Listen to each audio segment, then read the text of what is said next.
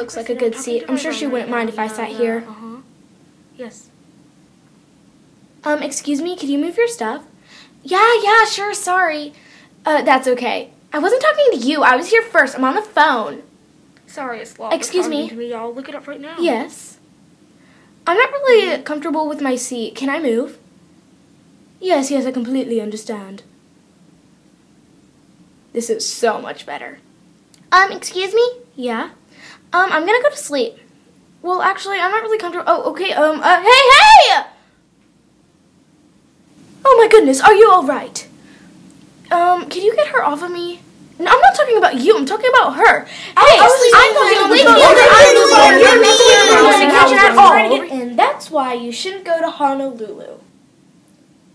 So you're saying if I go, a teenage slob, a 7-year-old who sleeps on me, and a fake flight attendant is going to tackle me. Exactly. You're weird.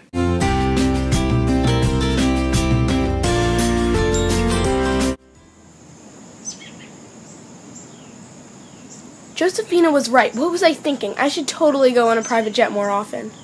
Excuse us, ma'am, but we must include one more person even though you asked for limited people. Yes, of course. Oh, that's okay. Yes. Come in. Yes, I'm going No. I'm never traveling again.